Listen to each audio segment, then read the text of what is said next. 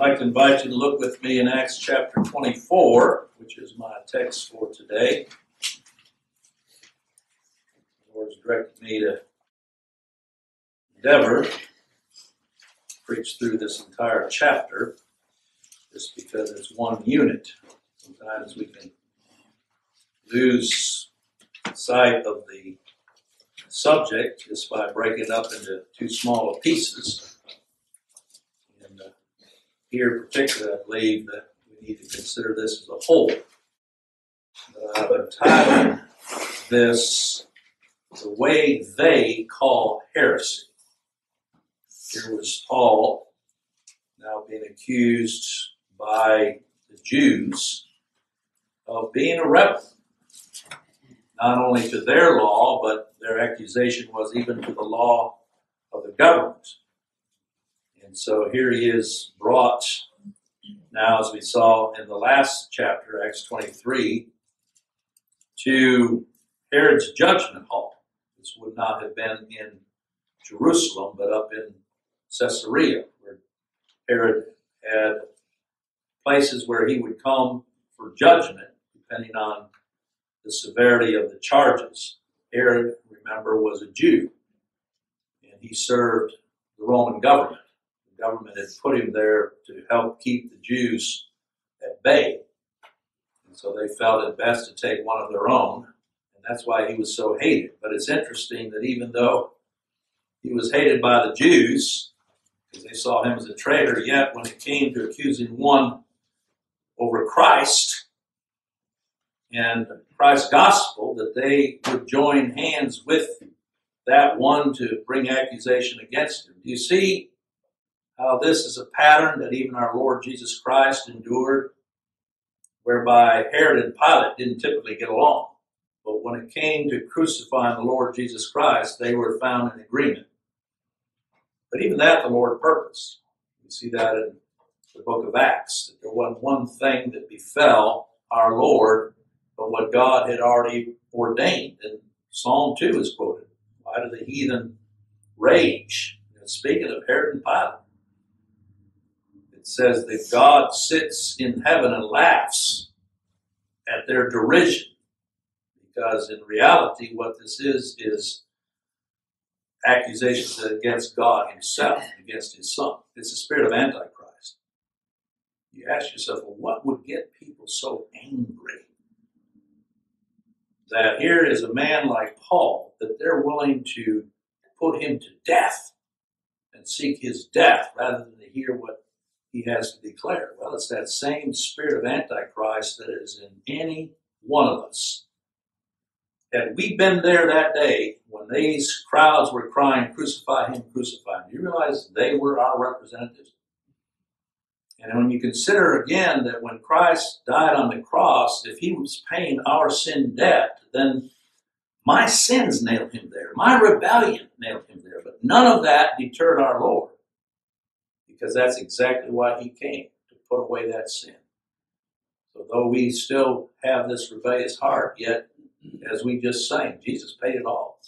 All to him I owe. Sin had cast its sinful stain, but he removed it and paid it all.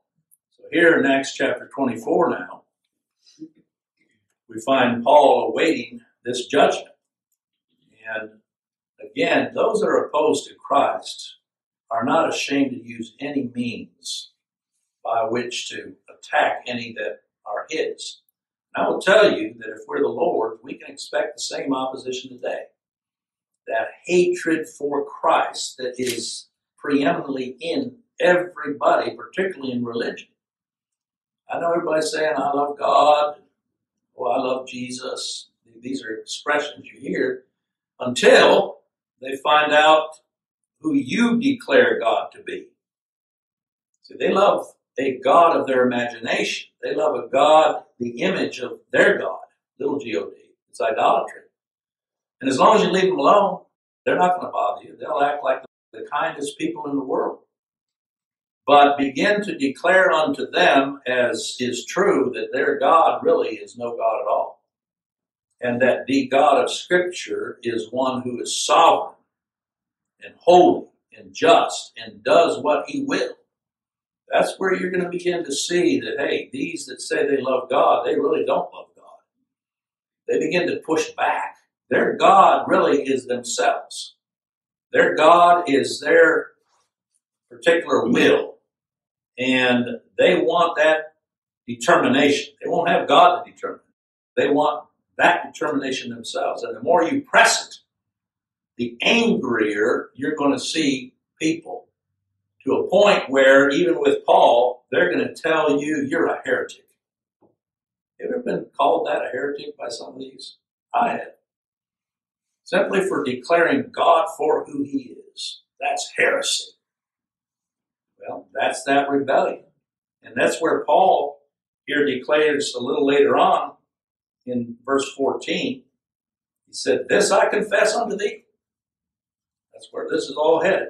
That after the way which they call heresy, and that word heresy is a strong word. It's one that is declared to be a rebel against whatever cause these are following. But he says, in the way which they call heresy, God doesn't call it heresy. God is blessed in hearing those of his own declare his glory. He said, "So worship I the God of my fathers, believing all things which are written in the law and the prophets." He's saying this God that you hate, this Christ that you hate. They hated Christ. They called him by that name of derision, Jesus of Nazareth, because they considered that to be an insult. They would not have a Christ or a Jesus that didn't fit their view of what he should be. See, they wanted a Christ that would be raised up, not come down from heaven, but be raised up from among them, that would lead them to victory over the Romans. They were thinking purely in terms of a political kingdom, earthly kingdom.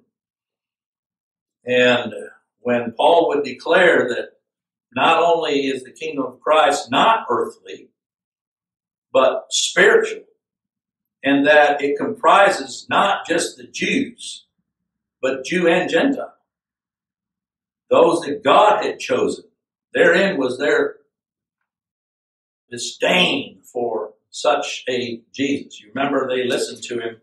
We saw that in the last chapter, until he mentioned the word Gentiles. And as soon as he did, they were in an uproar. They said away with him. He's not fit to live. As they cried out and cast off their clothes and threw dust in the air. Again, you say, well, what would make people so angry? Well, press the matter of who Christ is. Again, there is a Jesus, little Jesus, that's being preached, but he's not the Christ of Scripture. They want a Jesus that fits their view. A Jesus in our day that loves everybody. A Jesus that came and laid down his life for every single person in the world. But alas, unless the sinner gives agreement to Christ, then he can't save him. That's not the Christ of Scripture. Again, it all comes back to who man is. They don't like that doctrine concerning man's depravity, that he has no free will. You want to get people throwing dust in the air, just denounce free will as being false. It doesn't exist. There is no such thing as free will other than with God. God's will is free. But man is depraved. Nothing in this will ever direct a man to the truth as it is in Christ. So that causes, you talk about denying man his so-called free will today, you'll be called a heretic for that reason, such as the opinion that man has of himself. But then God's sovereignty, that it's not up to man whether he's going to be saved or not. It's God who has determined. Jacob have I loved, Esau I hated. Start getting people just to read those scriptures and you'll see this disdain. And they'll get agreement from their preachers and others. The preacher will say, oh, you need to stay away from them. Often they'll say, well, that's that Calvinism. It has nothing to do with Calvinism. Calvin wasn't even around when the Lord was declaring these things. He'll save whom he will, and he'll condemn whom he will. That's the God of Scripture. But more particularly, Christ and his death. People are they get hyperventilating when you tell them that Christ didn't die for everybody. And nor did he pray for everybody, even though it's clearly set forth in the Scripture. I pray not for the world, he said before he went to the cross, but for those that thou hast given me. It's simple for those that have been given eyes to see. But left to yourself, you're going to find every reason not to believe. And they will call you an heretic because it doesn't line up with their blind belief. You have to understand that all this is in play here as we lead up to, this is a trial. Stop and think about if we were called into court, and it may come. More and more we're hearing of rules and regulations and impositions against the Word, that if you state anything as to this Word being the Word of God, exclusive, no others given consideration, it may be cause for being dragged into court. Or with people's lifestyles and how they live, you can't call it sin. That's a word that's not politically correct. It's an alternative lifestyle is what they want to call it. But the Scriptures declare it to be sin. It's rebellion against God. And yet, right now, the Scriptures say to pray for those in authority over us that we might live an honest and peaceful life. I'm thankful for the religious freedom that the Lord has given us to this point. We don't know tomorrow.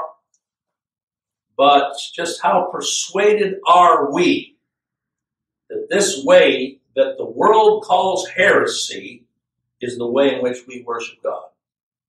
Would it make a difference if tomorrow we were hauled into court over this? Could we stand even as Paul did here against all opposition and alone? No man stood with him. There again, we see the pattern even with our Lord Jesus Christ. All fled. He stood there as the true witness. And yet it was God the Father that was sustaining him to accomplish an end. And that's the beauty of reading this. Everything we read taking place with Paul here was God's purpose. It was that some hear who would otherwise never hear, but to see how Paul, by God's grace, stood. Because that's what persuasion is.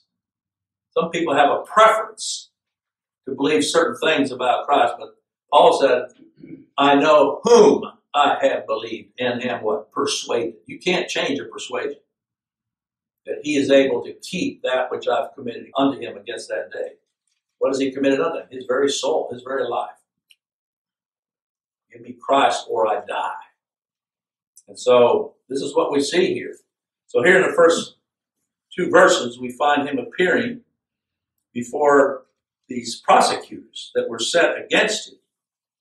And Pilate literally being dragged before the bar of justice. It says after 5 days, Ananias the high priest descended with the elders. So here we see that uniting together. You've got the Jews, the high priest. Stop and think about it. These were ones that had been given the charge to offer up the lambs to God. But in reality, at this point, when you stop and think about it, Christ had come and paid the sin debt. There was no more reason for these men even to have any influence or role. They should have all packed their bags and gone home and said, it's finished. They should have locked the door of the temple. No more sacrifices being offered. But in their blindness, such was their craving for the power. These were the ones in Israel had the power. Ananias was one of the chief priests. And his blindness continued on the traditions of that temple. The only thing that stopped it was God destroying that temple in AD 70. It was ended. The Romans were raised up and that temple was razed. And it's been that way ever since. The ruins. People still go over there and they have the Wailing Wall. And you notice them doing this with a stiff neck as they're sitting there. That's their penance. They're saying, yes, Lord, we're stiff-necked, but please show your mercy and rebuild this temple. Do you suppose God is going to answer that prayer? That temple was a reflection of Christ and his finished work. And when he finished it, it was finished. There's no more reason for it to exist. But here they are. They were a political wing in and of themselves, but they're joining together, it says, with a certain orator named Tertullus. Tertullus would have been a Roman, skilled in the Roman law and language. And so they weren't messing around. They sought the best of the best to bring charges against Paul in this manner. And when it says he was an orator, skilled in his ability to speak so that those that were charging him would hear. And yet what is man before God's purpose? It's nothing. So they sought the best. And it says that he came and informed the governor against Paul. In other words, a little sidebar going on with the governor even before he appeared, trying to win his favor. And when he was called forth, Tertullus began to accuse him. That's a strong word. There was no friendly reasoning going on here. This man that stands before you is worthy of condemnation. They were saying, seeing that by thee we enjoy great quietness. Flattery will get you everywhere.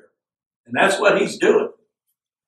He's not after the truth. He's after winning the favor of this governor. We enjoy great quietness, and that very worthy deeds are done unto this nation by thy providence. You notice who he's given the glory to, the man. There's not a ruler that is in power position, but what God has placed him there. But rather than give God the glory, he's given the man the glory. This is what a depraved heart will always do. It will look at the arm of the flesh. It will praise man. But God alone is worthy of glory. So he says, we accept it always in all places, most noble Felix, with all thankfulness. Here again, the smoke continues to rise and blind Felix, because Felix is like anybody. He likes to be praised. Men love the praise of men. And the more they're praised and the more the glory goes to them, the more they like others that are giving them that praise. But again, there's no glory being given to God here. So this opening indictment against Paul by Tertullus, he was of the council of the prosecutors. This was their chief spokesman. And what he's doing here as we read on, aggravating the charge, bringing a list of charges against Paul, along with a whole bundle of compliments to the judge and malice to Paul. That's man's way. It says in verse 4, notwithstanding that I be not further tedious unto thee, I'm not going to waste your time, Felix. I pray thee that thou wouldst hear us of thy clemency a few words. So he was seeking clemency for himself, but not for one of the Lord's. He says, for we have found this man a pestilent fellow, a troublemaker. And I'll tell you, that is a common charge against any of us that declare Christ's glory in Christ alone. Because men don't like to be denounced in their professions or in their way of worshiping God. They're going to find you to be the pestilent one. It's like Ahab said of Elijah in his day, he's a troublemaker in Israel. I've been called that a number of times. That you can't get along with Ken. It seems like he's always stirring up trouble. Why? It's not that I'm attempting to go and attack any one person, but it's because of the Christ that the Lord has revealed in me that I preach. Just like with Paul. Pestilent fellow. Notice, a mover of sedition among all the Jews throughout the world. Now that's the point that they wanted to bring against Paul so that an order of cease and desist would be given. Because they were concerned as Jews that if word got back to Caesar that somehow there was somebody fomenting sedition and trouble, that they would send the Roman army in and take them away. So they were thinking of their own well-being and not, again, the glory of God. In fact, he says here, and that's how he's trying to paint him here, as a ringleader, notice the word, of the sect of the Nazarenes.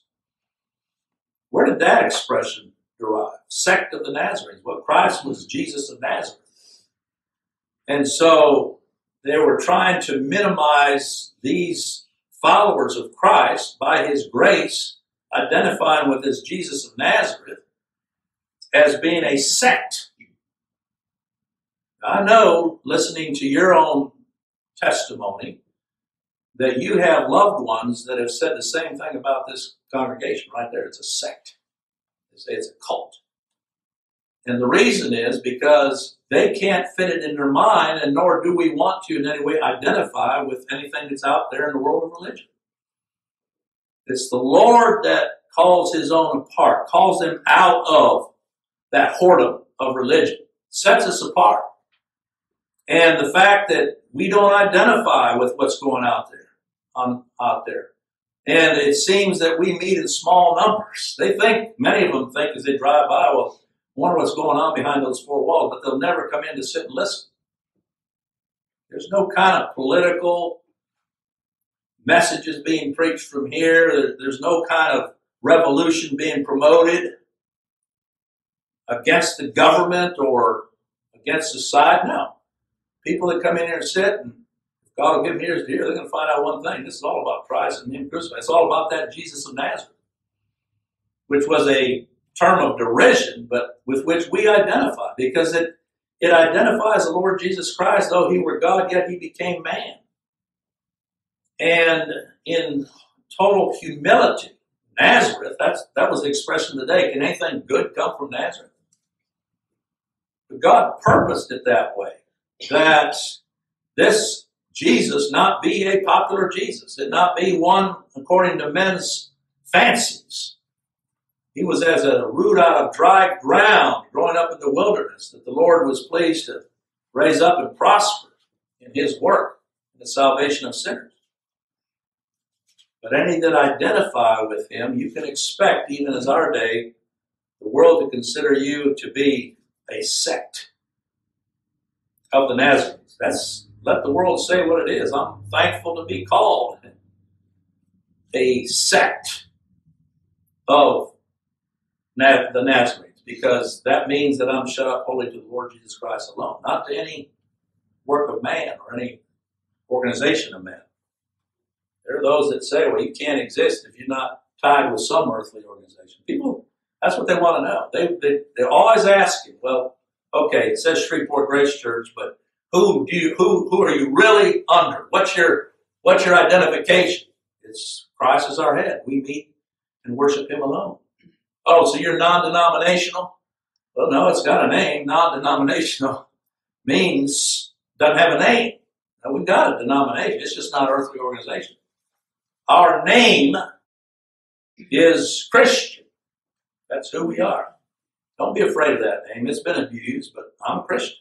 I'm identified with the Lord Jesus Christ and his person and work in his death. See, they're always trying to figure out what sets you apart. They try to pigeonhole you into one camp or another. Well, no, we're just separated unto Christ. And I'm happy to have it that way. But it says here in verse 6, again, these are all false accusations. Anybody that's going to find any reason to argue against you has got to find a false accusation, because they're opposing the truth. Even our Lord Jesus Christ, it wasn't for anything that he declared and said that they crucified him. He said, for what good work do you seek to put me to death? And they said, it's not for a good work. They weren't opposed to his miracles and healing and other things that he went about doing. But that you being a man, he says, make yourself equal with God. You stop and think about, for us to worship Christ, he is God. And everything about him reflects that divinity. See, this little Jesus is not God that men worship. They call him Jesus, and yet he has no power. Unlike God, that God, when he declares, it's done. He not only has the will, but the power to do what he will do. That's God. But this little Jesus, they can't do anything unless you let him, and is hoping that men will cooperate with him so he can get his work done. That's not the Christ of Scripture. So there again, what men call Jesus is really not the Christ of Scripture. Here's one that rules and reigns and has all things in his hand. Everything's on its head today. They've got a Jesus that is in man's hands to do whatever man will, but that's not the way it is. Christ himself in his prayer there in the garden, a high priestly prayer, thanked the Father that the Father had given him authority over all flesh, whether they're believers or not, all flesh. But it says to give eternal life unto as many as the Father had given him. Such is the Christ of Scripture. He cannot fail. But the little Jesus that's being preached is a failed Jesus. Little Jesus. But here they accuse him in verse 6, who also hath gone about to profane the temple. Ah, there it is. Again, that temple had no more value. Why? Because Christ came and fulfilled it and would ultimately destroy it. But they found that blasphemous, that Paul would preach against that physical temple in declaring, even as Peter declared, we're not redeemed by silver and gold, but by the precious blood of the Lord Jesus Christ. There's no more lamb to be offered by way of sacrifice. All the lambs up to the point of Christ's death were symbolic of the work that Christ would accomplish, but they missed it. They didn't hear when the last prophet that God raised up in John the Baptist that declared, behold, the Lamb that taketh away the sin of the world.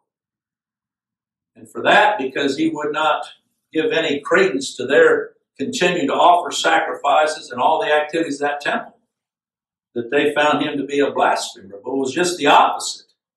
It's one thing for man to call you a blasphemer. It's another thing for God to declare you a blasphemer.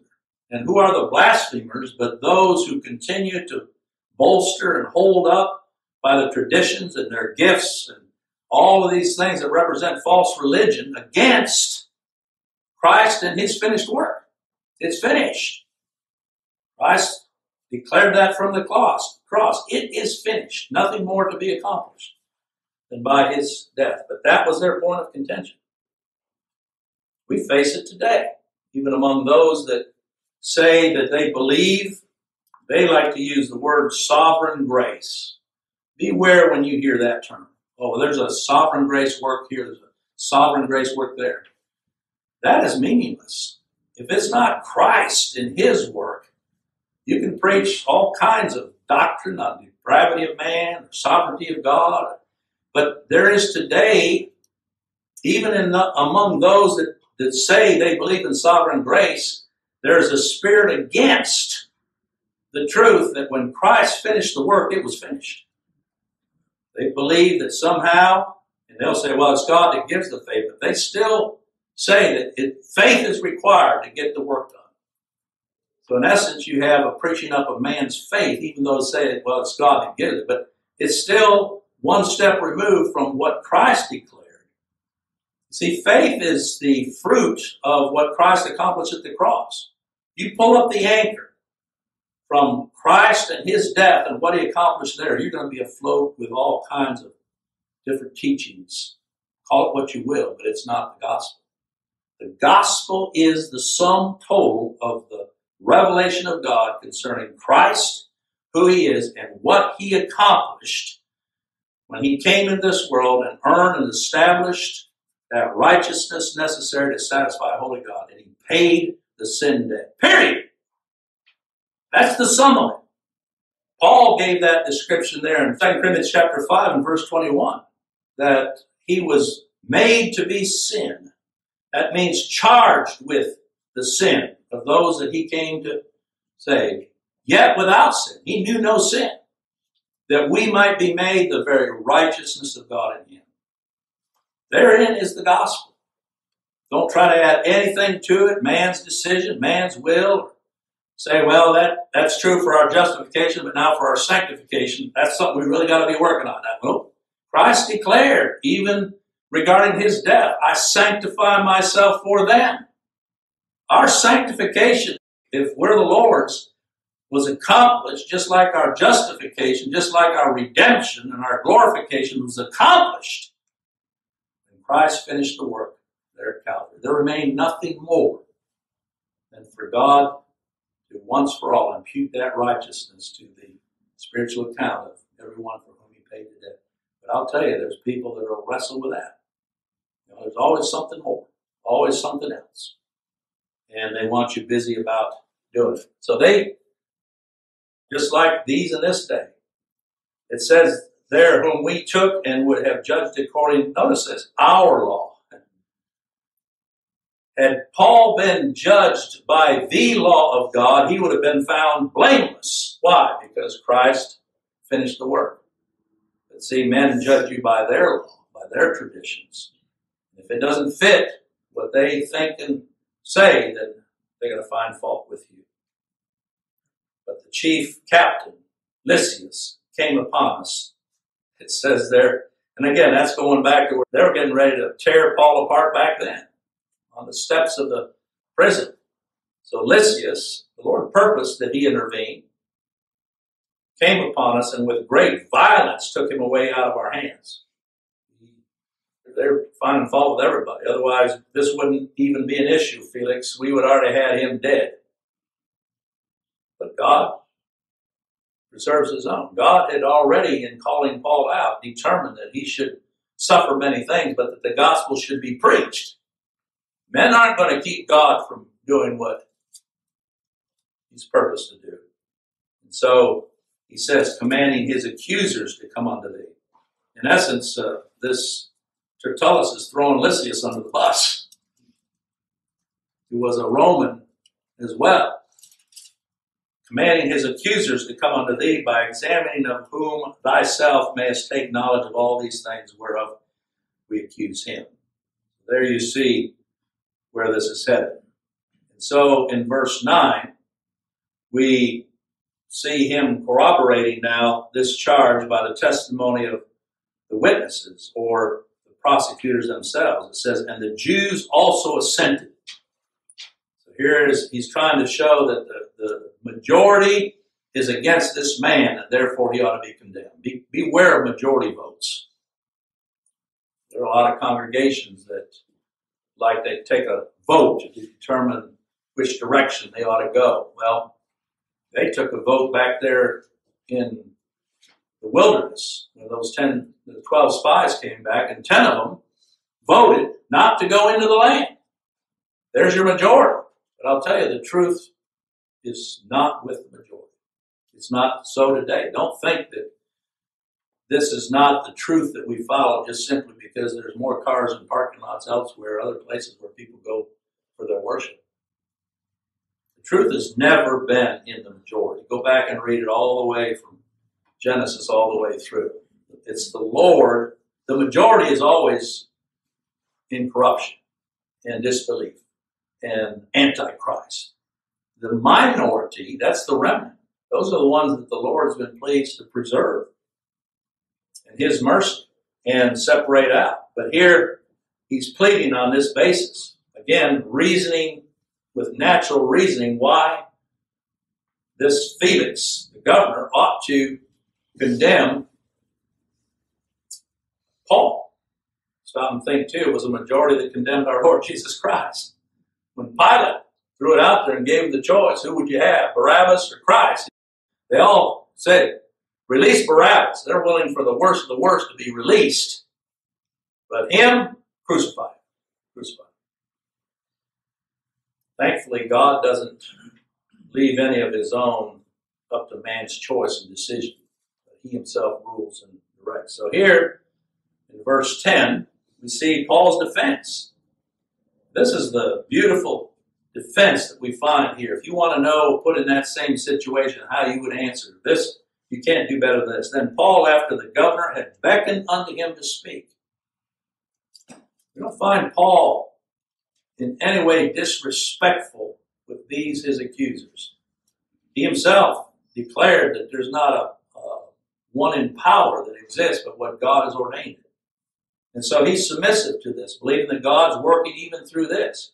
Paul, after that the governor had beckoned unto him to speak, answered, for as much as I know that thou hast been of many years a judge unto this nation, I do the more cheerfully answer for myself. See the difference between the way Paul's speaking? It's not with flattery. He's recognizing his office. He's recognizing that God had put him there to judge such matters. And so now he is thankful to be able to freely answer on his behalf, as God would direct him and not based upon these false accusations. He says, because that thou mayest understand that there are yet but 12 days since I went up to Jerusalem for to worship. And they neither found me in the temple disputing with any man. He said, I did not go there with the idea of trying to overthrow their way and their tradition, neither raising up the people. This was the accusation. He was a revolutionary. He was a seditionist. Neither in the synagogues nor in the city. Neither can they prove the things whereof they now accuse me.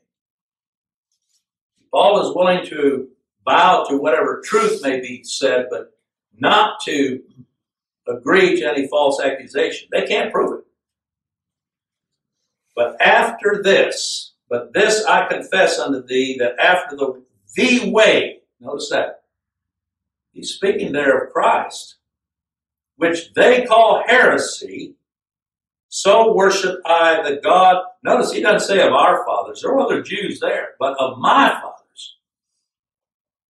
Paul is declaring that in how he's declaring Christ, he's not saying anything more than Abraham, Jacob, or Isaac would have confessed. Were they here? Because even the Lord said, Abraham saw my day and rejoiced. So this is not some new doctrine. It may seem new to your ears. It's like so many that will tell you when you're pointing them to Christ through this word, they're like, where are you getting this? Well, it's right there in the word. You open it and read it regularly. Can you be so blind as not to see that everything in this scripture, going all the way back, from Moses all the way forward, has to do with this Christ and the death that he accomplished? That's what he says. He's not basing this upon thought or reasoning of his own. He says, believing all things which are written in the law of the prophets. There's some that are surprised that were I never to open the New Testament again and simply spend the rest of my days preaching from the Old Testament, I would preach nothing but Christ and Him crucified. Because it's all there. It's what the law and the prophets declare. And people are shocked. Because they're shocked because they're still blind. He says, and they have hope toward God. You see hope, that's hope in Christ. Hope toward God, that which they themselves also allow. That word is stronger than what we're seeing there, allow, which they themselves also preached. Peter declared that the Spirit of Christ that was in them, those prophets of the Old Testament, they declared the suffering that Christ should endure and the glory that should follow. I'm just like some of these.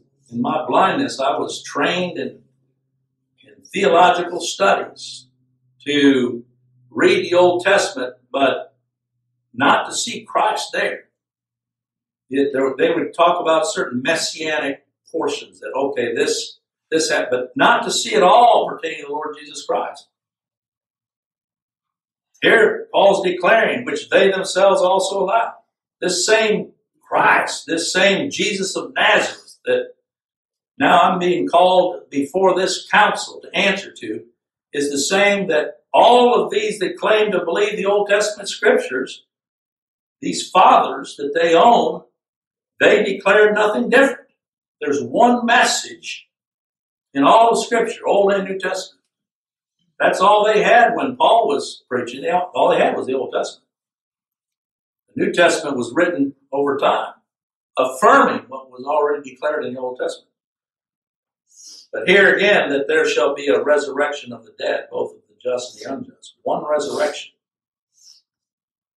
Both of the just, that is, the justified ones. How is one justified except in the blood and righteousness of the Lord Jesus Christ? And the unjust. Who are the unjust? That's those for whom Christ didn't pay the debt. That one resurrection. When Christ raised from the grave, he took with him to glory everyone for whom he paid the debt. And their names are written on the breastplate of Christ as the high priest, that where he ever lives, intercede. But see, that went contrary, even the word resurrection went contrary to what the Sadducees believed. They weren't even in agreement among themselves.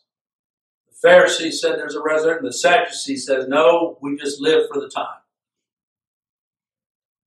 And so he says in verse 16, and herein do I exercise myself to have always a conscience void of offense toward God and toward men. Notice how it begins, toward God. A conscience void of offense means that in my conscience, I know that what I'm declaring is the very word of God. And it's everything that God himself has declared concerning his Son. You can go to sleep at night knowing that, regardless of the opposition of sinners against this message. But when he says void of offense toward men, he's speaking of the fact that though they will not hear this message, yet I can in good conscience declare unto them that I've preached for their good and God's glory, whether they're here or not. The way to do that is by simply, as Paul said, I determined not to know anything save Jesus Christ and crucified. You've heard me use that illustration. It's not original with me, but the man that only had one string on his guitar, he was playing away, and someone asked him, how do you play a guitar just with one string? And he said, well, it's hard to mess up with one string. And it's hard to mess up. When your only message, and I've had some come here, sit for a while and go and leave, and they say, so that's all you're going to preach? Yeah, it doesn't matter what the text is.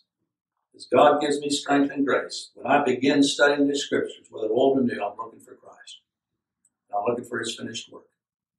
And I'm looking to preach in a manner, even as Paul says here, of a conscience void of offense toward God. You talk about an offense toward God, it's preaching anything but his Son. That's an offense toward God, and it's an offense toward men because you're withholding from them the very thing they need to hear. And you're over here talking about tithes and offerings, and witnessing, and all of this stuff, building the church. I get people asking me that all the time. Has your church grown since you started preaching there on that little corner? Well, I trust it's grown in Christ. It's not numbers. It's as many as the Lord himself has ordained. And if we're of that number, you suppose Noah and his family were complaining about only being 8 in the ark? I mean, they're thankful. Noah found grace in the eyes of the Lord. This is a sheepfold. Goats will come in and brood for a while, and they'll butt this, butt that, and then they're out the door. Let them go. The Lord knows those are his. And I'm thankful to be of this number. That's how this, as Christ is declared, void of offense toward God and toward men. Preach that which God himself is glorifying in hearing. After many years, I came to bring alms to my nation and offerings. When he's talking about alms, he's talking about gifts. Remember, he was out gathering up these gifts from the Gentile nations to come and give to those that were in Jerusalem that were suffering. Whereupon certain Jews from Asia, you talk about pursuing him, they were dogging him the whole way. From Asia, found me purified in the temple, neither with multitude nor with tumult, who ought to have been here before thee and object if they had aught against me. So go find them. Or else let these same here say, if they have found any evil doing in me, while I stood before the council, except it be for this one voice, that I cried, standing among them, touching the resurrection of the dead, I am called in question by you this day. Again, it comes back to the truth as it is in Christ. Paul himself declared that in 1 Corinthians 15. If Christ died and there be no resurrection, then your faith is vain. If you want an idea of what he preached and declared, read 1 Corinthians 15. I know we talk about Christ and him crucified, but vital to that death is his resurrection. If Christ be not raised, then your faith is vain. So we declare it. Now it says here in verse 22 and 23, when Felix heard these things, having more perfect knowledge of that way, it's interesting that Felix himself was not ignorant. That he would have been a governor who would have heard, notice, of that way. He was perhaps even in this position of power even when Christ was going around preaching, sending his disciples around preaching. It says here that he was not ignorant. When Felix heard these things, having more perfect knowledge, it doesn't mean that he was converted. But in his mind, there had been enough light to know that this is not something that I can handle. It's like Pilate. When it came to crucifying Christ, he wanted to wash his hands of him, but couldn't. God had purposed otherwise. And so even here, Felix, he's wanting to adjourn and continued to put Paul in custody. It said he deferred them and said, when Lysias, the chief captain, shall come down. So let's go back to Lysias. Whether Lysias intended to get involved in this trial or not, he's being summoned. He said, I'll know the uttermost of your matter. And he commanded a centurion to keep Paul and to let him have liberty. Isn't that amazing? The tenderness which even here the Lord directed through Felix, that he would be kept, but he would be kept with liberty, not bound in chains, and that he should forbid none of his acquaintance to minister or come unto him. You've heard me say before, you can bind the preacher, but you can't bind the word. That's why I say that here's where Paul was in submission to God in all things, and even while he was here, and it would appear from verse 27 where it says he was there for 2 years. 2 years in prison waiting for the next person to come, Festus. What do you suppose he was doing during those 2 years? He was speaking to everyone that the Lord brought his way. There was an elect among them, one of those lost sheep that would not have heard had it not been for this particular path on which the Lord put him. Oh, we should never, ever question God's ways, even when the way seems to be narrow and straight and the opposing winds. That the Lord is using it all to his glory. So after certain days, when Felix came with his wife, Drusilla, so here's a private conversation. This is amazing that he could not leave it alone. This is outside the context. This is off the record, as they say. He brings his wife, which was a Jewess, and he sent for Paul. And what does it say? Heard him concerning the faith in Christ. Who would have thought? And yet here was, that's why Paul called himself Christ's prisoner, prisoner of the Lord Jesus Christ, not of the Roman government. And as he reasoned of righteousness, what righteousness do you suppose that is? That's that of the Lord Jesus Christ, that he earned and established, and God imputed there to the cross. Temperance, in other words, everything pertaining to Christ tempers who we are by nature. We would be otherwise just like these others, but here's the grace of God. And judgment to come, declaring that if one is not one of those for whom Christ paid the debt, then there remains nothing but everlasting separation from God. He wasn't afraid, even in private conversation, to continue to declare the same message. It says Felix trembled. There's been a lot of trembling over this word, but even trembling does not mean conversion. It can shake sinners to the core. And the Lord purposes that way. But you can see, left to himself, he answered, "Go thy way, for this time." Notice, "when I have a convenient season, I will call for thee." There's no indication that he ever called for him again. There's no convenient season. Today, if you hear his voice, harden not your hearts. That's what the scriptures say. We just assume we have tomorrow. Some of you may be sitting listening to me right now thinking, "No, got to give this some more thought." You don't have tomorrow. If the Lord leaves you there, then you'll know nothing but condemnation. This isn't our choice. It's not our determination. There again, it's the way they call heresy, because men want the choice. I'll decide. No, you won't. God decides, or else you'll not know it. He hoped also that money should have been given him of Paul. Isn't that interesting, men's motives, why he's schmoozing with him? While we're here in private, Paul, if you've got something you want to give, that's not how God deals. You don't buy him off. Then he might lose him. Wherefore he sent for him the oftener and communed with him. But it wasn't to hear his message. It was thinking that if I let this go long enough, pretty soon he's going to bribe me. That's all they live for, bribes. You can bribe men, but you can't bribe God. Men think so. They think that God is every bit like they are. God's justice is strict. Christ's death wasn't a bribe, it was a payment to satisfy God's law and justice. And for 2 years, it says there, Porcius Festus came unto Felix, and Felix, willing to show the Jews a pleasure, left Paul bound. Well, we'll move on with that, Lord willing, next time. Lord, be pleased to show us what a grace it is to be identified with that way that they call heresy.